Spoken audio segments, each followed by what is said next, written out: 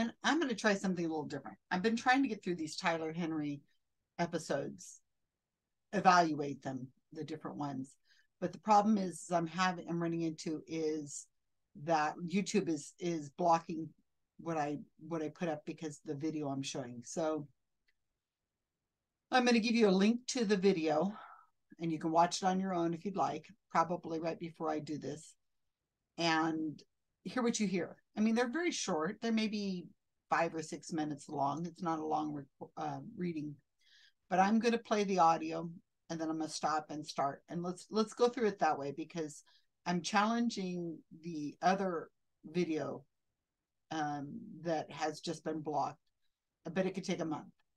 So I really like to get this out there and I don't want to be stopped too much. So we all know what Tyler Henry looks like. I could probably crop in some pictures of him if you really want to, but I will try to explain it. Maybe that'll speed things up a little bit, but let's just go with it. Bear with me because, I'm doing what I can do. So what we're going to listen to today is Matt Lauer, and he was on a TV show. He was a reporter and he was uber famous. He was like Mr. TV. He was so he was on Dateline. He was on I'm looking at his Wikipedia page here. NBC's Today Show. He was on it from 1997 to 2017. It was a really big deal. So he was a very confident man. He was married for a long time and he had children, and he was just a very personable kind of guy. So what ends up happening to Matt Lauer, you may or may not know, is that in 2017, he starts getting accused of having relationships with people that are inappropriate. A lot of them are people from his workplace. And I believe there was accusations of his subordinates, people underneath him, were being targeted by him. And it was inappropriate. And he was ostracized and he's become the butt of jokes. He was fired. I don't know if there's been any court cases. I don't believe there has been. I just what happened to him has just been like, if you say the name Matt Lauer to people who knew about this back in 2017, it's a joke, right? So it's like, oh, it's a joke now. Matt Lauer, haha. I mean, his wife left him, and hopefully she's living the best life possible. Her name is Annette. Hopefully she's having a wonderful life now. Hopefully his kids have moved on. I know Matt has apparently got a girlfriend. Gosh, sorry. And it's been a mess. His life has been an absolute mess. The things he's accused of doing to other women were beyond inappropriate. It wasn't just a little handsy, kissing behind the water cooler stuff. It was apparently he had a button in the room where he could push and the doors would lock in the room and of his office. And look it up. It's pretty bad. So let's get to this reading that with Matt Lauer. I believe it happens right before he's fired, which was really interesting because, as you'll hear in the reading that Tyler Henry's about to do, there's no mention of it. There's no mention of this impending doom that's about to come over Matt Lauer and his life. His wife leaving him. He's becoming the butt of jokes. He's fired. His life just implodes in on him very, very soon after this reading that Tyler Henry does with him. And Tyler Henry is going to get in contact with his father, which is really interesting. So the reading isn't very long. A lot of people talk about Tyler Henry looking up people before he goes on to their show. And yeah, it's so easy for him to do. The information he can gain from this person that he's going to read can be done very simply. He just goes in and does a quick search on the guy's Wikipedia page, and you only need a couple things. Plus, just knowing who people are in general you know something about these people. He's in Hollywood. He knows all these people, and he's been on this show before. So what we're going to hear first is just really quick. I'll play this a little bit, and then I'm going to interrupt because I want to make sure you hear this, what's about to happen. We've had Tyler on the show before to do some readings, and he always insists on not knowing who his subject will be. So while I didn't know what to expect from our conversation, neither did he. Hello. Hello, Tyler. How are you? Wow, how are you, Matt? I'm great. It's great to see What you. a pleasure to see you again. How have you been? Amazing. How have you been? I've been nervous. I don't understand the process to be. Okay, so this is not Matt Lauer's first time meeting Tyler Henry. Tyler Henry's been on the show before, so he knows Matt Lauer. All right, so Tyler's kind of like, oh, hi, Matt. I didn't know it was going to be you, kind of thing. And Matt Lauer's like, oh, great to see you, Tyler. I'm really nervous about this.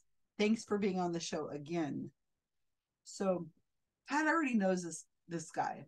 Now, some of the things he's going to reveal to Matt are what I would just call cold reading. So this thing about him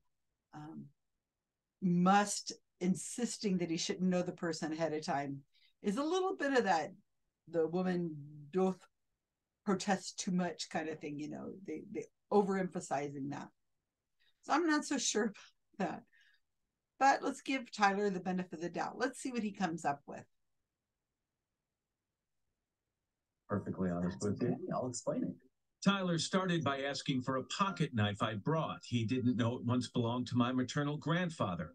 But as he had just explained, sometimes other people insist on making their presence known. Oh, okay. So Tyler has this thing, and it's just like his scribbling stuff. It's like all kinds of stuff used in the psychic world to make him look more psychic. Because if you watch the primer that I have up on the channel right now, you'll understand who Tyler is, how he was created, how this man is not a long time established psychic. He's kind of putting together the tools of the trade as he goes. So check out that video if you get a chance. It's here on my channel somewhere. And so he's asked for an object. So Matt Lauer hands him a pocket watch. Now Matt Lauer is saying, this pocket watch belonged to my maternal grandfather. And then he makes an excuse for Tyler and says, oh, but he didn't get him. He didn't get my maternal grandfather. My father wanted to come through. So kind of that's like a miss, right? Because if the object is supposed to bring forth the person who it belonged to, Matt Lauer's maternal grandfather, then that is the person who should come through. But because Matt's father wants to come through, he's just going to talk to him about it. So in other words, it's a miss. It's a giant miss. It's an excuse that Tyler Henry is able to use, and Matt Lauer is, to give this excuse to him that, I mean, so glaringly obvious. I don't know why we don't notice that kind of thing. So the object does not elicit what it's supposed to. Tyler attributes it to his father and not his grandfather. All right, let's continue. I have a few people coming through, but I first want to start with this man who is insisting to connect. This doesn't come through as like a grandfather, but this is coming through in a fatherly kind of an essence. Okay, this man is immediately going to have me talk about the passing. Let's see. Okay, so again, there's more evidence there that Tyler it's very common for these mediums. What they do is they judge the person's age and they say their parent is probably not alive, their grandfather is probably not alive. And so whatever age that they think the person is, they will make a judgment of an older man or an older woman who's coming through who wants to talk to you. And then a lot of times they'll pause. Tyler is a king of pause. And then people want to interject. Maybe this is cropped, so pauses aren't so long. Maybe this interview is much longer. We don't know. And it's been cropped down. But we do know that Tyler is saying, I'm getting an older person who's coming through, and it doesn't feel like a grandfather. Who could that possibly be? You showed me the symbol of a phone being held to one's ear when they're in an unconscious state and being told, like, it's okay to be able to pass. when they show that symbol, that to me always acknowledges, they were ultimately told by family, it's okay. Like, you don't have to hold on. And there's a feeling of appreciation with where he was when he actually died. Okay. What was that? So he's in declining health before he dies, an older man. Okay, what's the odds of that? His family tells him so that it's okay to pass. Okay, that's common. And he's getting a symbol of a phone. That's another one of the psychic things. As I said, Tyler Henry's trying to use all these different devices that he's been trained at, now that he's been created by this network to be the psychic. He's pulling in a lot of different things that psychics use, and the idea that they get symbols that mean something. Like if I get the symbol a cardinal, the bird, that means that they're sending you wishes from the other side. Or I'm seeing a dove, which means peace. It's a symbol that they get in their head. It's just they're making it up. All right. So now Tyler's going to tell him that the man who felt bad before he died was happy about living at home before he died, and he got to be in a good place. So still, Tyler has not said this is his father. Tyler has just said an older man wants to come through, and the older man was told by his family that it's okay to go, his health is declining, and that he was at peace being at home. No mention of Matt Lauer's dad just yet, but Matt's thinking that's my dad, because this is motivated listening by the sitter. They want the reading to go well, so therefore they tend to jump to conclusions, or they jump to insert themselves into the conversation, or they're making excuses for them. They're trying to help the psychic be more in contact with their loved one, and that's very common. There's a feeling of appreciation. It's like, I refuse to die surrounded by doctors, dying in a hospital, withering away. Whether he knew it or not, Tyler was talking about my father, who passed away in 1997. At his request, he spent the last few weeks of his life at home under hospice care. So he's showing photos of him with his father, and well, who wouldn't want to pass away at home? Why would you want to pass away at the hospital with the doctors and all that other nonsense, and beeping machines and tubes and stuff like that? Of course we would rather pass away at home if we have to pass away in that way. I mean, I don't know, maybe I'd like to pass away skydiving, at 110 or something. I don't know. You know what I mean? If I get to choose. But if you're going to have declining health and you have to pass away, staying at home is probably a good idea. So this is Matt Lauer making excuses for why Tyler is getting his dad. Okay, so he's just claiming that it's his dad. Tyler in his mind still has not decided who it is that he's making this for. Thankful for the steps that were taken for him to not pass away in a traditional kind of facility. That's really important for him in the way it comes across. So I know it's a lot to take in. I haven't asked what makes sense and what doesn't thus far, but I haven't told you who it is either. Good. A lot of it. Good. So strange. He's showing me a reference to like a coin, and I don't know why this is coming through in the way that it is, but he's showing me, and it may not click right now, but he's referencing these coins. And it's a coin collection. It's like a very random, specific, old, archaic thing. I have a couple of silver dollars from him, but not a lot. Okay. Just a couple. It's actually a reference to having 3. And then I feel like I have to acknowledge either missing one or misplacing one. I'm going to talk about 2. How many do you have, knowing that? I think I have 2. Okay, well, there's a third. I think I have 2. Wow. Yes. PJ? Thanks, Dad. Thank you for coming from the great beyond and having a conversation with me with this world famous Tyler Henry and telling me to look for the missing coin. He still hasn't said it's Dad, by the way. He's still talking about an older man. It could be any older man in his life. And he did say, I don't think it's a grandfather, but any man older than Matt Lauer is coming through and wants to talk about a missing coin in a collection. Wow, that's life-changing. Thank you. I'm sure Matt's going to go home right away after this and start looking for the third coin. showing me a vision of a bird flying into a house and having to get this bird and like trap this bird. It is the funniest thing. I don't know if you have to like run up and like grab a box, like capture it and throw it out. There's a funny instance about this, and it is specific, so I have to verbalize it. Okay, so not only does Tyler not tell him where to find this missing coin in the house, which would have been really helpful. I mean, if Dad's going to come through and say, "Go find the third coin so that we have them all in one place." I know you're rich and famous and everything already, so you might need those money somewhere, this coin collection. Tell me where it is, Dad. Give me some great information, right? Well, he doesn't. Now there's a bird in the house, and it's a funny story about how they were trying to grasp it. Okay. Sounds extremely extremely specific, right? It sounds very, very specific. Go to YouTube after you watch this. Go to YouTube and put in bird in house, and you will see countless videos of people trying to get a bird that flew in the house out, and they're all laughing and they're chasing it around. This is a common occurrence. It is extremely common, but it sounds specific. So this is another one of those things they just throw out there hoping that it's going to hit something. Tyler doesn't say who it happened to. He doesn't say it happened to Matt. It doesn't say that it happened within living memory. It could have been a family memory from this older man or whoever. It could have been any bird at any time in any house.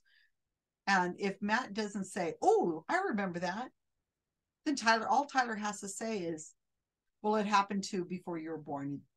You just don't remember them telling you the story." So this is a myth. It's just made up. It's nothing. It's so common. It's not a big deal. Continuing.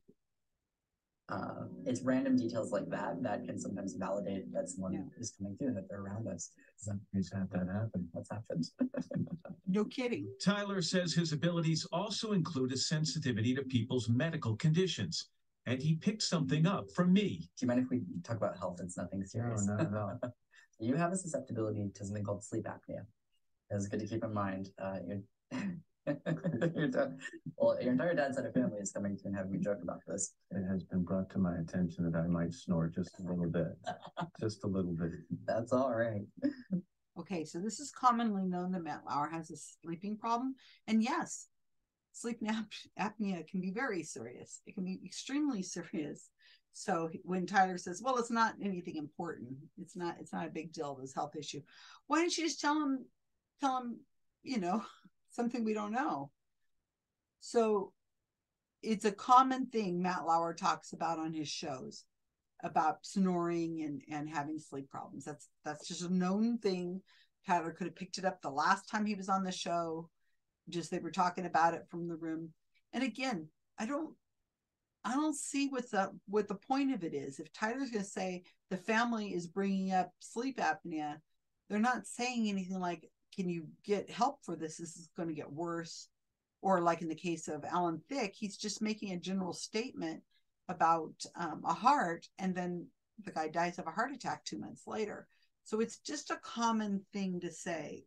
Sleep apnea, snoring problems, all that's common for an American man. Well, for any man, it's just common.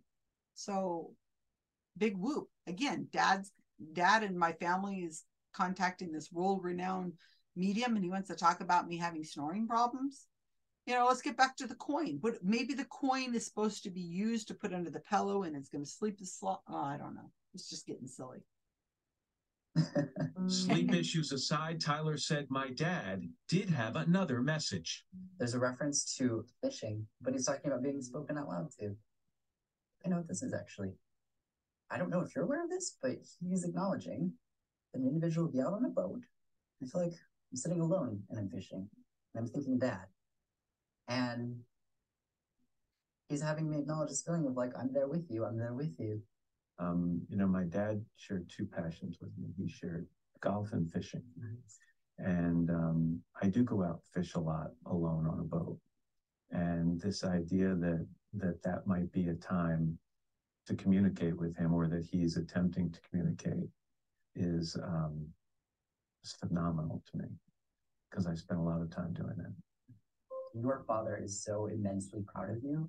You didn't have to get where you are today for him to be proud of you. And you didn't have to get where you are today to be successful in his eyes, because he views you as successful regardless. I hope that gives some insight. There's nothing a son or a daughter could want to hear more about their parent. Is it possible to ask and see if he has any things he wants to know from me? Sure. I just want to make sure you're happy. Beyond everything else, beyond everything that you have, just that you're happy. This is number one priority. Tell him I'm happy. Because of him. And you know what he knows.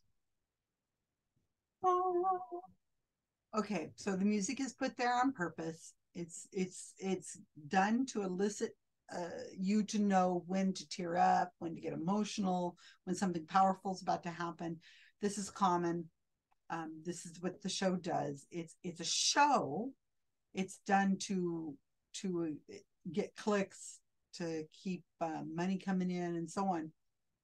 He does switch. I don't know if you catch it at the end there, from the older man who has a coin and who died at home and is trying to tell you, the family's trying to tell you have sleep problems, but that now it's to the dad.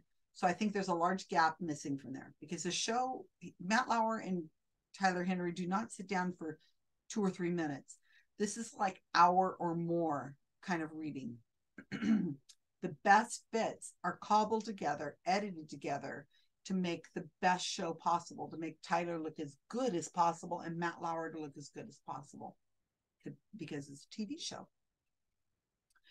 So yeah, it's not a problem with editing. I don't have a problem with editing. Editing is wonderful. The thing is that this is supposed to be a reading from the world of the dead, right? This is supposed to be a message.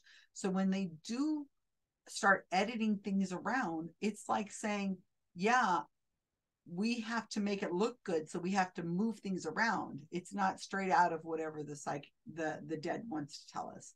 So the best bits are here. Now, the fishing thing is another common Matt Lauer known thing. Matt Lauer talks about fishing all the time. Tyler's probably been in his in the building, in the office, and seen photos of Matt Lauer with his dad in a boat. So Matt, probably in the conversation, it was obvious that the father had died a long time ago. Yes, he does tell us that on the show, but it was probably mentioned in there that the man that is coming forward, Matt is saying, that is my dad. He died a long time ago. So Tyler probably knows this by this point. And so going out in a fishing boat and contemplating and being at peace, that's common. That's very introspective. You do that kind of thing where you go out into a boat and you go fishing and you're thinking about life and you're remembering your father, because, or whoever it is who took you fishing, and the circle of life and all that. My point is, this is nothing.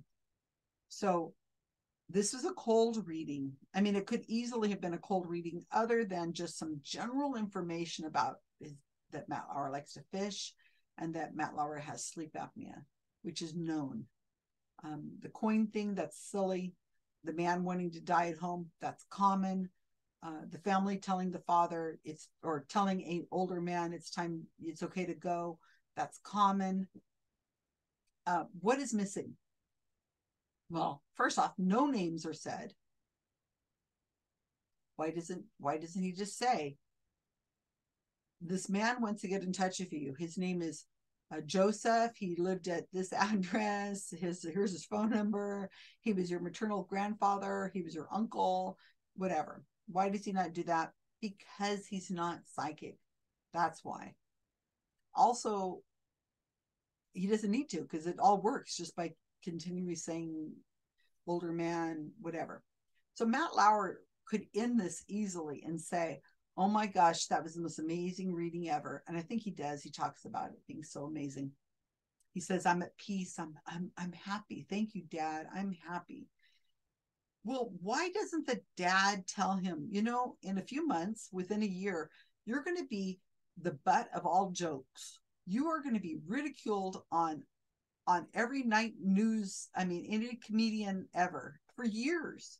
Your wife is going to leave you. You're going to be totally disgraced. Your children are going to have nothing to do with you. Your income is going to be completely eliminated because you are about to be fired, and you are going to be all these people are going to accuse you of sexual abuse. They're going to talk about the button under your desk that locks the doors, and people are going to come forward and talk about all the abuses that they say have been happening. This is going to get really ugly and awful for you. Why doesn't dad or somebody come forward and say, Matt, here's some advice I have for you. Maybe you should do this. Maybe you shouldn't have done that. But for the father to come forward and say, I'm proud of you, boy. Good job. And you didn't even have to be a newscaster for me to be proud of you. I'm proud. I'm proud to be your father. I'm looking at you. And Matt's like, oh, I'm so happy. Yeah, I bet he is happy. But nobody's told him anything about what's about to happen to him. And why? Why didn't Tyler sit down there and just sit down and look at Matt Lauer and say, holy crap, you are going to have the worst life possible coming up here in about 6 months. This is what's going to happen to you. Oh, man. Colbert and Jimmy Farrell and everybody's going to be ripping on you. It's your life is about to get really awful. Why doesn't Tyler just say that? Instead, he comes out with the platitudes and he starts talking about coins. Look, guys, this stuff isn't real. I hate to be the one that's explaining this to you. One of the most Googled searches is, how much does Tyler Henry charge for a reading, or how do I get a reading with Tyler Henry? He's not going to read you. This is a show, all right? Tyler Henry is doing this because he's a multimillionaire, because he was some kid at a 20-year-old at a psychic shop somewhere, and he was discovered because he was the perfect foil for these people in Hollywood to make into a star. He had no background. He had a pristine life. He's a young guy, loved his mom, doesn't drive, just photogenic and great smile and willing to take instruction and trainable. And this is not real. And I hate to be the one to have to tell you that, but this is the way it is. This is just a show, and this is evidence of it. So check out my primer. Please like my videos. I would appreciate if you make your comments on the videos and share and subscribe. So thank you, guys.